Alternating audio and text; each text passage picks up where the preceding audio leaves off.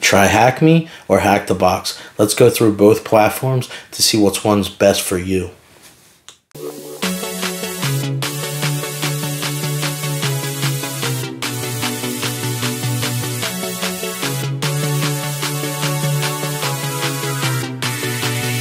I'm going to break this video down into 3 different parts. The first one being cost, the second one being the audience, and the third one being the ease of use.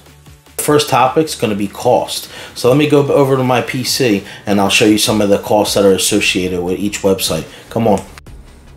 So the most important thing for the average user is going to be cost. So let's go through HackTheBox and look at some of their costs and see if it's beneficial or if you think maybe it's not beneficial. Let's take a look here.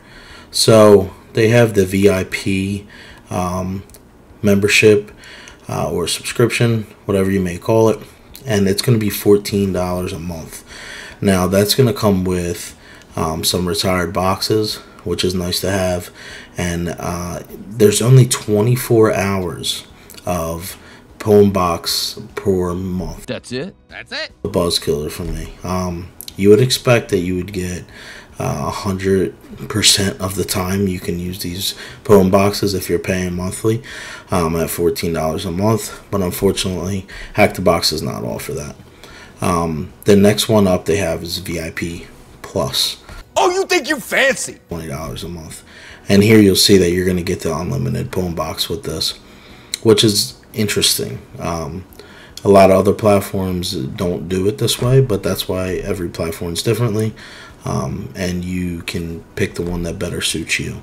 I've always noticed that I've been nervous about doing the $24 a month, the $14 a month because of the 24 hours. That's a limitation, and it's just something that I've been a little leery of. So you make your own decision on that. Let's go on to Try HackMe. So the next one up, you guessed it, Try HackMe. Let's take a look and see what are some of their options and the things that they offer for their subscription. So unlike HackTheBox, Try HackMe is going to do a 1-month subscription here or an annual subscription. Either way, the price stays the same. It's $10 a month. I mean, I'm not a spokesperson for them, but this is a fantastic deal. It's not my fault. They were calling to me, I swear, and they were all on sale. And when you think about it, that means that I am helping the economy, which is more than I can say for you guys. But you can see here, you're going to get the machines 24/7. Anytime you need the Linux-based machines, you're going to get them. So you're not going to have to spin up any VMs or anything like that, like you would have to do a HackTheBox after that 24 hours. You're going to get all the pathways, which I'll show you a little bit later in this video. You're going to get the faster private VM machines where you're not going to be sharing servers with other users from around the world. You'll have your own personal ones, which is just great. And you can see down here, you get some hacking challenges. And the biggest plus to this is the amount of material that you're going to get for $10 a month is just incredible. The next section of this video is going to be the ease of use of each platform. I'm going to go through and show you some of the things in Try HackMe and see how you can boost yourself educationally through these platforms. Let's start off with Try HackMe first. And as you can see here, they have what they call learning paths. These are great for anybody who's beginning in cybersecurity or also intermediate level in cybersecurity. You can go through and this comes with the $10 a month. You go through and get all of these paths completed. If I could give those who are watching some kind of pathway to where you should go if you're starting out, I know that I appreciated that, and frankly didn't see much of it when I had been looking through YouTube on different videos for Try HackMe versus HackTheBox. I would like to recommend some paths that maybe you'd want to take if you're starting out. I would say anybody offensive or defensive, you're going to want to start out with Introduction to Cybersecurity. This is where you're going to get the foundational knowledge down. This is going to be the basics of the basics. You need to understand the basics. If you don't get the basics, you're not going to be able to catapult yourself into the next level. After that, let's go into pre-security. You're going to learn a lot of networking basics. If you don't know networking, you're really going to have yourself at a disadvantage. You need to know networking. Know it. Live it. I would say that we'd move into the complete beginner, where it's going to add some network fundamentals, but it's going to add some security to those network fundamentals and teach you how to secure these networks that you were just learning about. And this is where you're going to either go red team or blue team, and the choice is yours. If you're going blue team, I'd say go the SOC level 1 and start learning through that learning path, and then maybe move on to the cyber defense. If you're going red team, I would suggest going to junior pen tester after the complete beginner, or if you're interested in the CompTIA Pen Test Plus, go for the Pen Test Plus. So if we continue to go through here, you could see that there's just every single tool that you could think of that you could utilize in today's world with hacking and defensive security. You can go right in here. You can search for whatever tool you want. I'm going to give you some advice. There was a tool here that I used, and it's called the Blue Box. This box is going to guarantee to help you in the eLearn Security Junior Penetration Tester, the EJPT, if you're interested in that. 100% this is going to help you. This box helped me tremendously. It's just another example of how great TryHackMe has been and continues to be. So this box here, it's going to give you some tasks, and you're going to be able to launch up your own attack box here, which is going to give you a Linux instance, and you'll be able to work, and you're going to start to get flags and capture flags and do some good hacking. I mean, that's the fun part of this. So this is great for that certification. I used it and it helped me tremendously. I'm going to make videos in the future about the EJPT and how I passed it successfully and the steps that I took. You go over here, I'm going to show you two different ways that you can approach Hack the Box.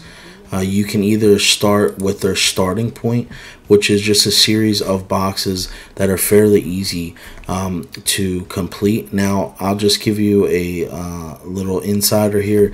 These starting point boxes are a leap and bound away from the actual boxes on the platform, which I'm not too much of a fan of because of the jump in the knowledge base from the starting point to the actual boxes. There is, however, a academy that they offer that is separate to the site itself, and I'll give you an example here of what that is. This is their site here, and it enables you to be able to buy courses and get fundamental knowledge of the boxes that you will be taking part of in the actual Hack the Box website. Now, the caveat to this, and it's a pretty big one at that, these modules here you cannot access unless you buy cubes. Now, these cubes can go up to hundreds of dollars a year, and I don't think it's affordable for most folks, to be honest with you. But take a look at it. If you got it and you're able to spend it, more power to you. It's definitely going to bridge the gap More than you can afford, pal. between starting point and the actual machines themselves. So let's get over to the machines here themselves. You see they show you easy, the medium, and hard.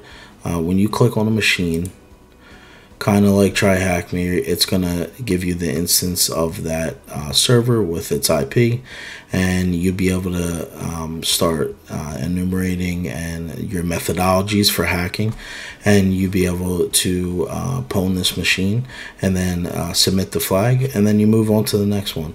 Hack the Box is great for those who are a little bit further along in hacking and able to really get down and start pwning some of these boxes. It can get exciting.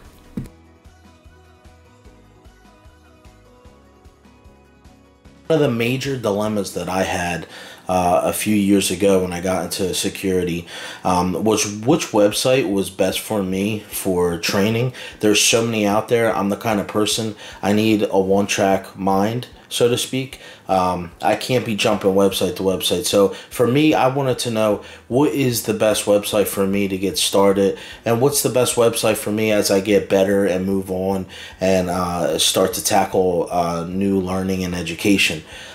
For me, this was a huge annoyance of mine, that I would go on YouTube and I would not see any good videos, and I would just sit there stuck. And you know, I wound up making my own decision. And so now that you have a good understanding of some of the different options that each website offers you, I'm going to now give my opinion. And I know that when I'm watching any type of content related around a versus, or should I choose this or that, it always falls short to some folks. They don't actually give their opinion. So I'm going to give you my opinion, obviously. If you're new to cybersecurity, go try Hackme.